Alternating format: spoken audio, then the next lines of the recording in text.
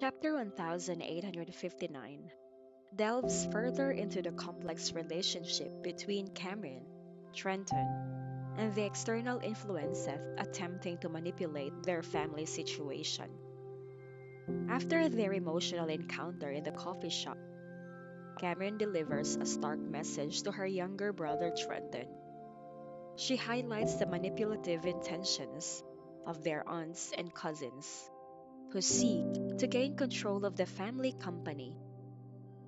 She warns Trenton that even if he hands the company over to them, they will likely leave him with nothing but an empty shell of the firm.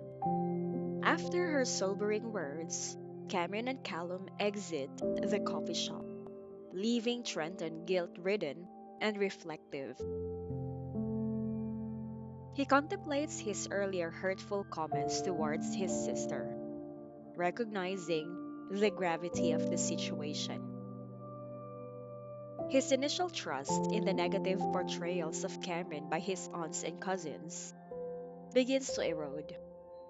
His apologies and desire for reconciliation lead him to feel deeply sorry for the words he had spoken. Meanwhile, his sister's physical punishment leaves him with a burning sensation on his face. As he grapples with his own feelings of guilt, Mr. Chandler, a familiar family member, approaches him in the coffee shop. He had noticed Cameron and Callum earlier and correctly guessed that they had been looking for Trenton. It's apparent that Mr. Chandler sees Trenton's disheveled appearance and realizes that a family conflict has taken place. He inquires about Trenton's swollen face, offering to help him seek vengeance on the person responsible for the physical altercation. Trenton, in a straightforward and cold manner, informs Mr. Chandler that it was Cameron, his eldest sister, who had struck him. He conveys that he wouldn't dare seek revenge on her, even though she had beaten him.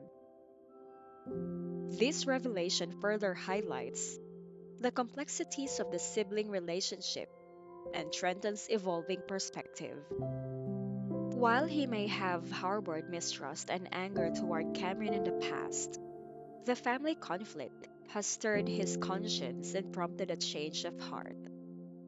The chapter underscores the central themes of trust and betrayal, as well as the way external influences can warp familial bonds.